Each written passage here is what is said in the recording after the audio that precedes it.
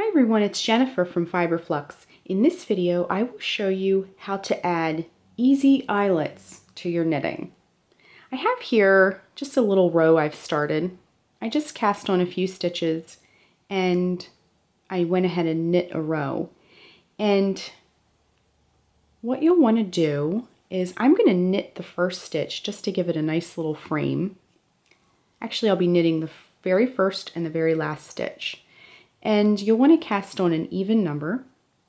So what I like to do when I want to add an easy eyelet row to my knitting project is I like to yarn over and then knit together. And that'll create a pretty little eyelet row in your work very easily. There's lots of other ways you can do this. This is super easy. So you're going to yarn over, knit two together. Yarn over and knit two together.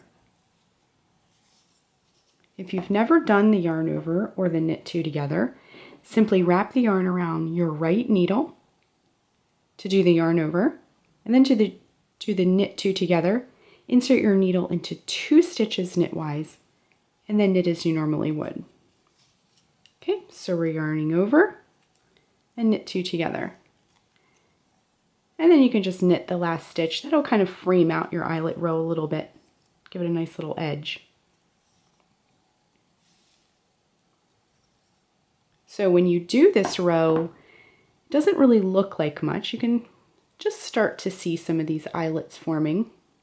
But if you go ahead and knit another row, you can start to see that.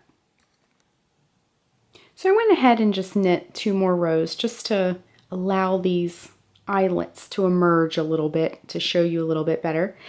And as you can see, just by doing these yarn over and knit two togethers, we've created these lovely eyelet holes.